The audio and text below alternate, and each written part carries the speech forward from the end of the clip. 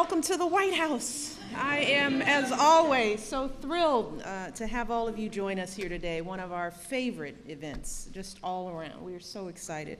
I want to start by thanking the President's Committee on the Arts and Humanities for sponsoring these awards, and I'd like to ask all of the committee members here today to stand up so that we can honor them for their service. Please stand.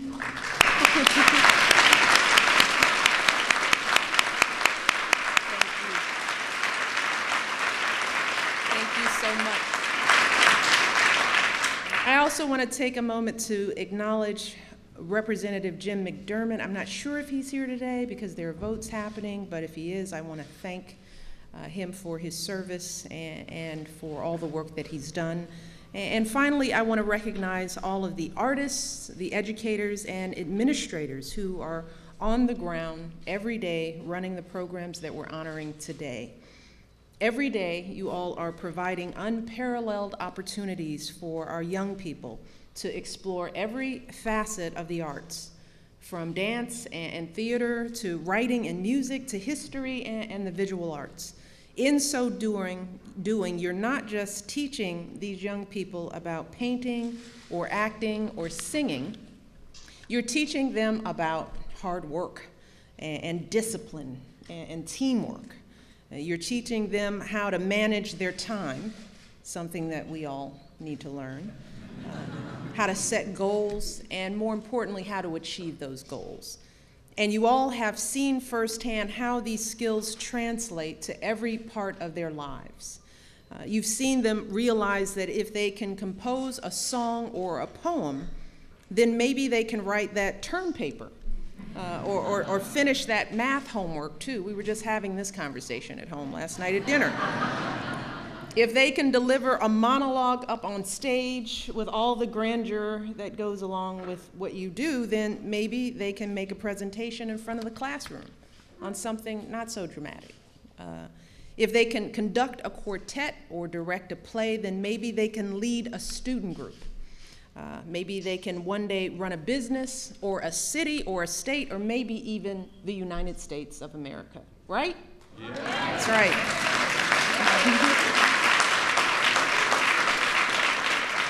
And all of you working so hard with these young people are not just helping them use the arts to lift themselves, you're showing them how they can lift their communities as well, and that's so important because of your programs, because of the work that you're doing. There are students all over this country who are doing great things.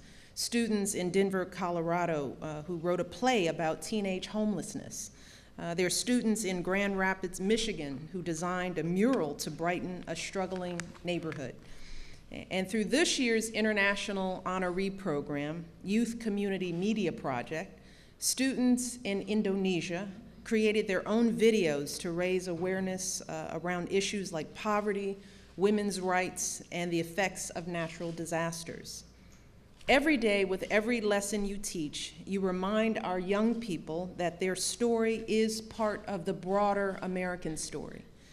And you show them how they, as artists, can challenge our assumptions and help us view our world in new and very unexpected ways. That is precisely what we are trying to do here at the White House as well.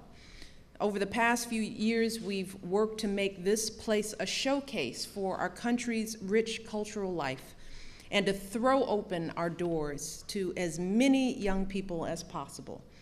We've hosted students at concerts and workshops on everything from jazz to spoken word poetry to modern dance. We've done it because we want them to know that they can be part of our arts community, that this community is for them. We say that every year. You own this space. It is yours. And we want to support your efforts to show them that if they work hard and if they believe in themselves, then anything is possible, anything. Now, I know that what many of you do in these programs and projects, it's not easy, particularly in these difficult economic times. I know that in this era of belt tightening and budget cuts, all of you are working harder than ever before just to hold things together. But month after month and year after year, in spite of all the challenges, you all keep going. Because you know that for so many of our young people, the arts are not an extra. You know that the arts are not a luxury. Rather, it's a lifeline. It is a lifeline for so many of these kids. And you know that for every young life you transform, there is a tremendous ripple effect. It happens when that child goes on to mentor and inspire other young people, which many of them do. It happens when a community is lifted by their service. It happens when our economy benefits from their skills and hard work. It happens when our nation and our world are graced by the works of art they go on to create. So make no mistake about it. All of you working on these programs, you are impact multipliers. You are inspiration multipliers. And that is the power that you have, that you hold. And it is a truly precious power. And today I want to honor you all.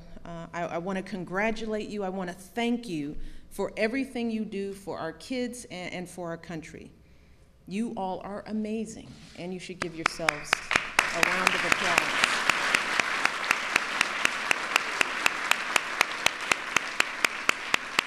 Thank you.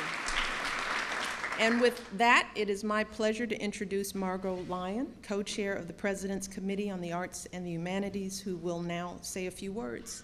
Thank you all, and God bless. Congratulations.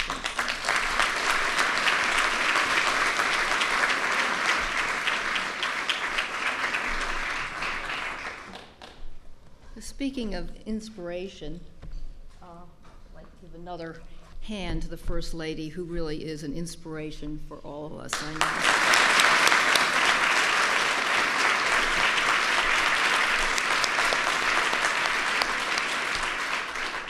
know. On behalf of my co-chair, George Stevens, and the members, all of the members of the President's Committee on the Arts and Humanities, thank you, Mrs. Obama, so much for hosting us here today in the White House to bestow our nation's highest honor on these exceptional arts and humanities after-school programs.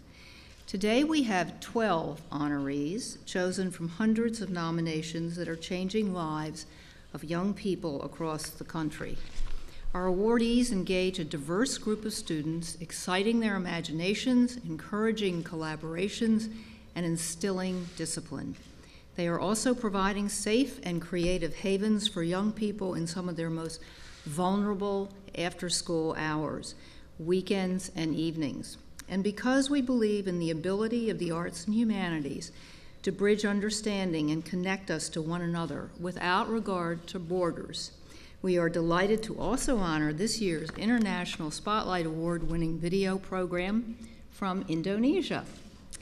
Before we proceed, I want to thank our key partners, the National Endowment for the Arts, the National Endowment for the Humanities, the Institute for Museum and Library Services, and all of our private supporters, and our longtime cooperative partner, the National Assembly of State Art Agencies.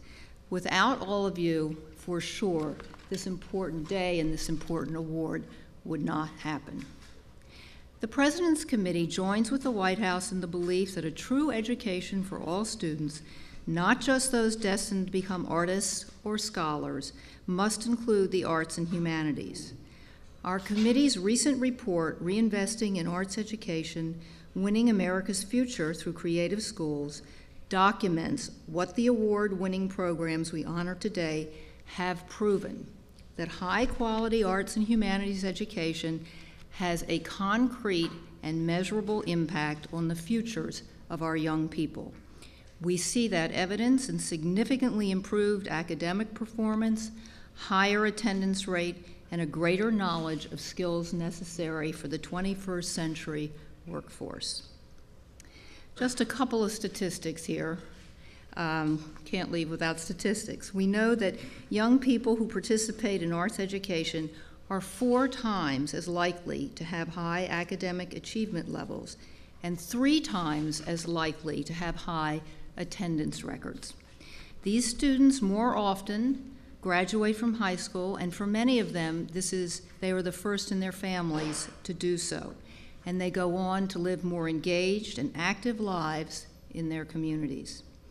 In closing, I want to mention that in our poll, we too do polls, of past awardees, of all the benefits of receiving this award, the financial grant, the national press, the summer conference, the one thing that was consistently cited as the most life-changing by both the program directors and the students who came with them was the opportunity to be here in the White House with the First Lady of the United States and with their peers.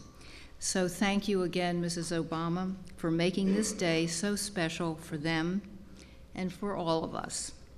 And with that, I am delighted to invite to the stage a young woman who embodies all of those principles we've been talking about today, a representative from one of this year's winning programs, Humanities Rock. Based in Holyoke, Massachusetts, Humanities Rock, how often do we have rock after humanities? It's kind of wonderful. Works with teen mothers who have dropped out of school, exposing them to philosophy, history, and poetry on their way to getting their GED and going to college. Brenda Lees Rivera is going to share with us now her experiences of becoming a poet. Tess, I guess.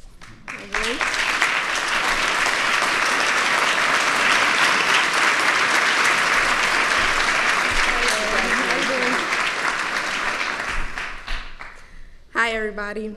My name is Brenda Lees Rivera. I'm 18 years old. I have a 9-month baby girl named Anaya. I was in culinary arts in high school. I love to cook. My dad is a chef. I was 16 when I was pregnant. I was on my own. When I gave birth, I held my daughter. She was so beautiful, I told myself, I'm not a little girl anymore. I'm a grown woman. And now I have to try hard to give everything to my daughter. After my maternity leave from school, I didn't want to go back. My sister, who had been a teen mom, told me about the care center. At the care center, I was with other teen moms. My daughter's in the daycare right downstairs. The thing I enjoyed the most in the care center was poetry. We all expressed our feelings. It was the first place I opened up to and expressed my stress and my feelings. We read a poem called Minstrel Man by Langston Hughes. He talked about keeping his pain inside and smiling out in the public. That's how I feel. I wanted to read you his poem, Minstrel Man by Langston Hughes. Because my mouth is so wide with laughter and my throat is deep with song, you don't think I suffer after I held my pain so long? Because my mouth is wide with laughter, you don't hear my inner cry. Because my feet are gay with dancing, you don't know I die. And he actually, reading his poem, I thought about my own poem, and I wanted to share it with you guys. It's called My Pain. Because my pain is so strong, I don't show my weakness. In tears I drown when you're not around. My heart's so big that it beats quiet. My weakness stays inside until you're by my side. I laugh to not scream. I smile to not cry. I focus to not lose it. Do you notice my pain inside?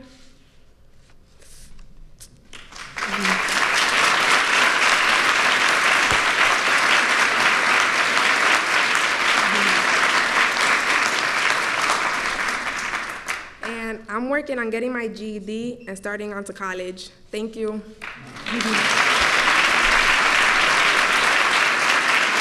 and gentlemen, the presentation of the 2011 National Arts and Humanities Youth Program Awards.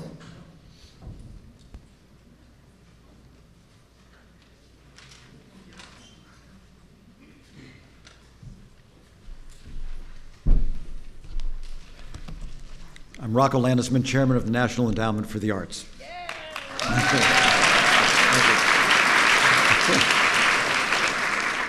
The first National Arts and Humanities Youth Program Award is presented to Platform's Art Lab in Denver, Colorado. Art Lab runs a year-round arts internship program for at-risk teens, teaming them with established artists to learn skills and create quality works of art. 100% of the program's participants graduate from high school and are accepted into college in a city where only 47% of students overall graduate on time.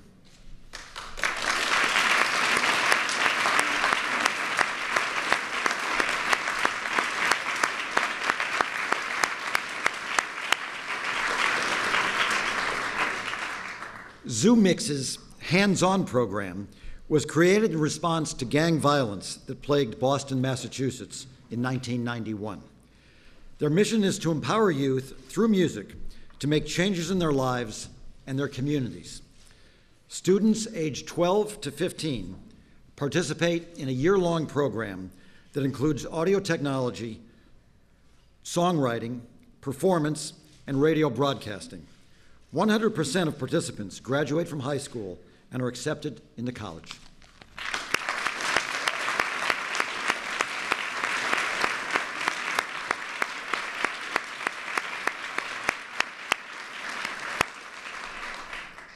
The Native American Composer Apprentice Project in Grand Canyon, Arizona, nurtures the musical talents of Native American teens living on remote Hopi and Navajo reservations.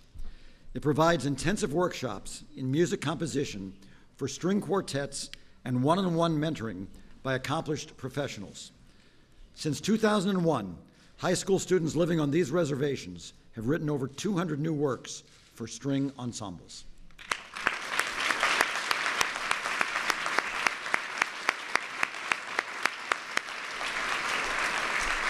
Thank you.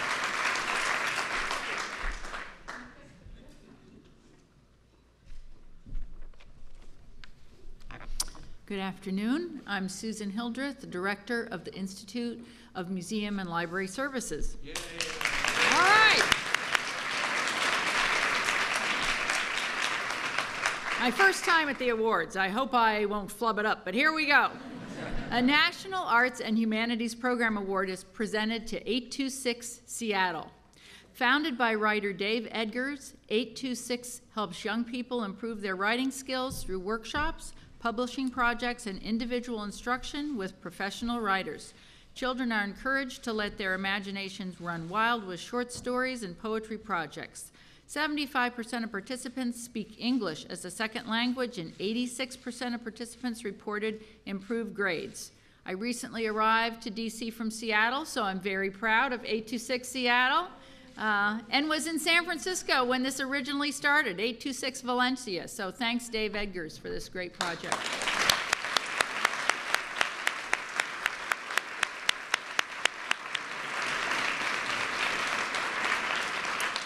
The Fleischer Youth Art Programs in Southeast Philadelphia conducts visual arts classes and workshops serving over 2,000 students ages 5 to 18.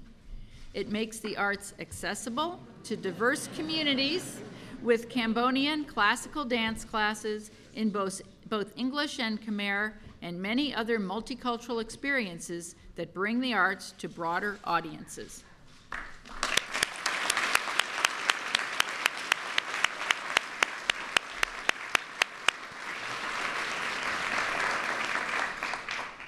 Artworks in Grand Rapids, Michigan, launched by the Urban Institute for Contemporary Arts, prepares young artists for creative careers by providing resources and intensive hands-on studio classes. Artworks alumni exhibit at local galleries and do internships in national arts organizations. Woohoo!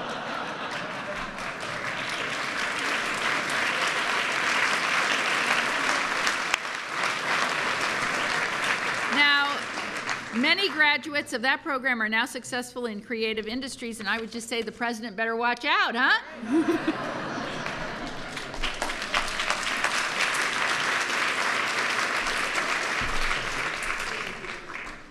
Hello, my name is Jim Leach. I chair the National Endowment for the Humanities.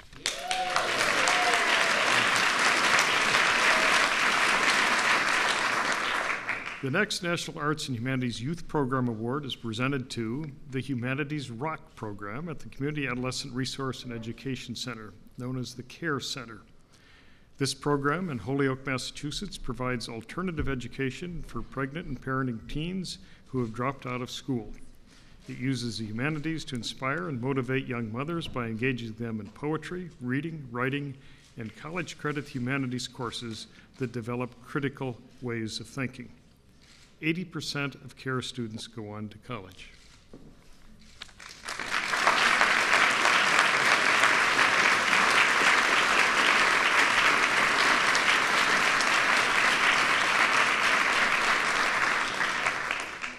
Saturday Academies of American History at the Gilder Lehman Institute of American History provides educational enrichment through interdisciplinary courses in American history at 23 sites in 10 states and the District of Columbia. This voluntary program takes place on Saturdays, and last year, more than 4,000 middle and high school students attended courses, improving their basic literacy, strengthening their knowledge of history, literature, and the arts.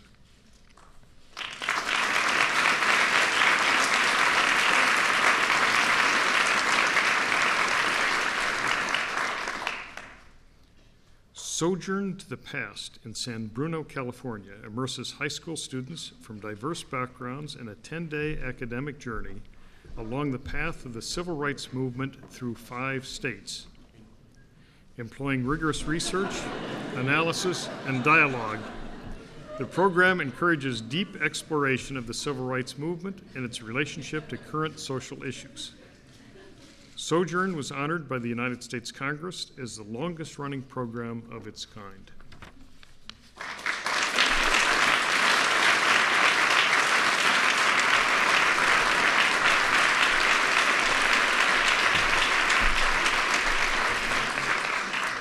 Hello, I'm George Stevens.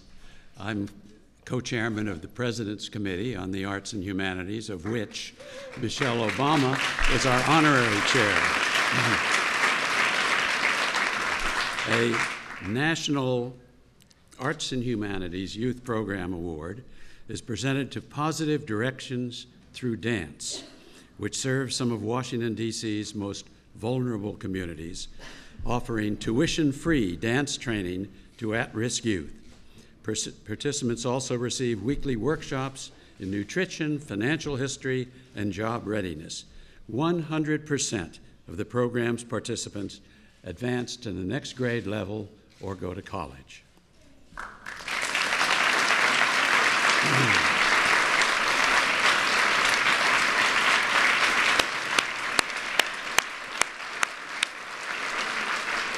The Young People's Chorus of New York City is a music education program that serves over 1,200 students in 9 schools and 1 community center.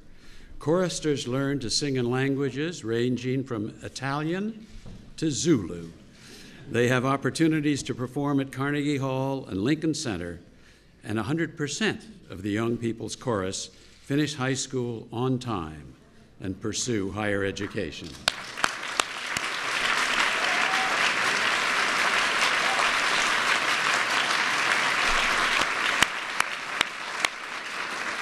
The Young Shakespeare Workshop in Seattle, Washington is a summer program that inspires a passion for language in high school students, focusing on young people who speak English as a second language. Students move from learning sonnets and speeches to performing in professionally directed, full-length Shakespeare plays. 100% of the summer participants obtain their high school diploma, and 95% advance to college.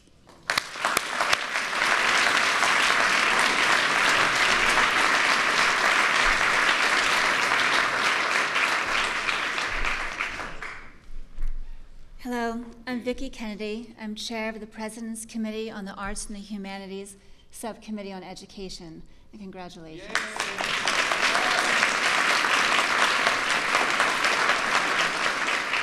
It is my distinct honor to introduce our program's International Spotlight Award and our distinguished guest, Mrs. Rosa Rai Jalal, the wife of the Indonesian ambassador to the United States.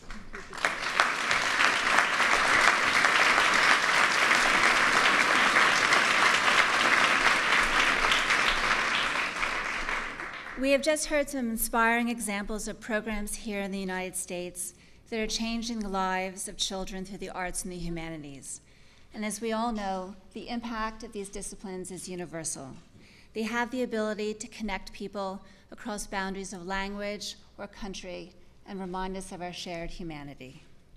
For this reason, our International Spotlight Award highlights the importance of arts and humanities learning across the globe. Indonesia is a nation of more than 17,000 islands, with more than 240 million people, speaking more than 700 languages and dialects. Its diverse religious, ethnic, and cultural backgrounds come together in the Indonesian motto, unity and diversity. The country's ancient cultural vitality is reflected through its society, from batik designs to puppetry and theater, from music performed on gong chimes or bamboo instruments to Balinese dance traditions. Truly, there is an abundance of creativity to celebrate with this award. So in honor of these deep and diverse traditions, we are thrilled to present the International Spotlight Award to Kampung Halaman, a media arts program founded by two anthropologists in 2006.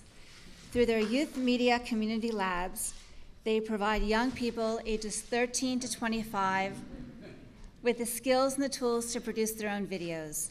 These films are about issues that are relevant to themselves and to their communities. Through screenings, networking forums, and online databases, this organization is creating a generation of young filmmakers and a generation of leaders who are informing and transforming their society. So congratulations to Kampung Halaman.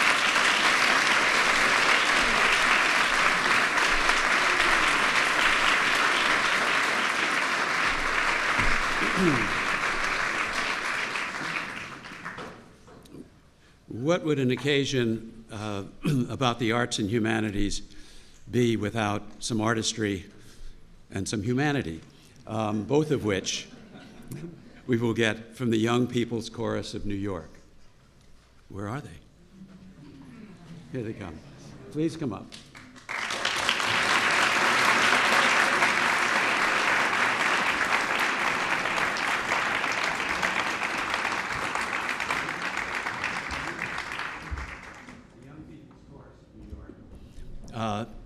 This year has sung on a Macy's parade campaign, parade float. They did a 12-city tour of Japan, sold out, and they performed on the stage of the Metropolitan Opera with the American Ballet Theater. Their director, Francisco Nunez, their founder, tells me that you took the train from New York, and they're going to sing Billy Strayhorn's The A Train.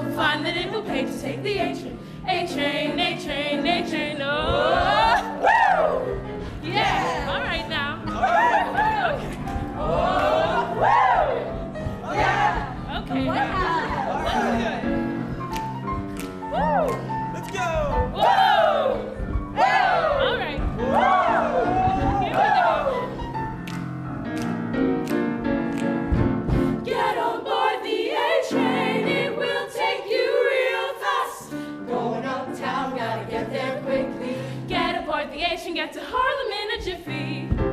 Do-do-wop. Take the train with the capital A.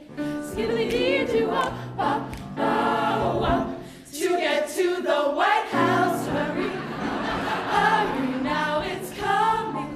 Whoa, whoa, whoa. Do the rails the highway. For do your car or airway. You'll find that it'll pay to take the A train. A train, A train, A train. Skidoo-ba-doo-doo-ba-doo-ba-doo-wop-bow. Wop-bow. Mama-nee, mama-nee, ma-nee-bo. Yeah, yeah, yeah, yeah, yeah, no. Get on board, get on board. Get on board, get on board. Get on board, get on board now. Choo-choo.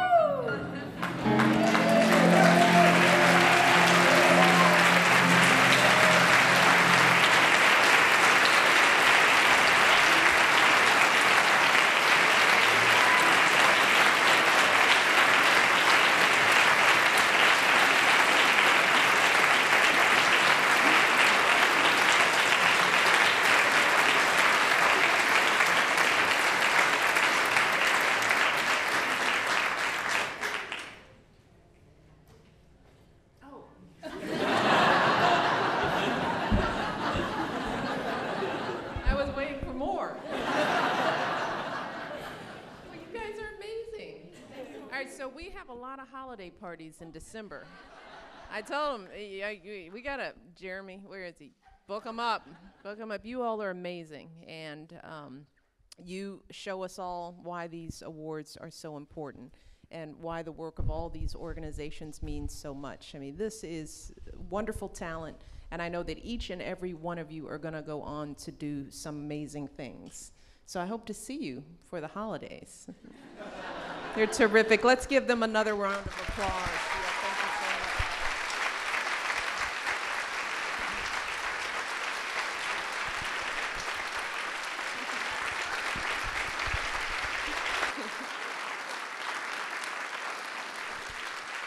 much. And congratulations again to all of our award recipients, to all the young people that you inspired. Just keep doing what you're doing. We need you. We need you desperately. And thank you all for joining us here this afternoon. We'll see you again this time next year, right? All right. Take care.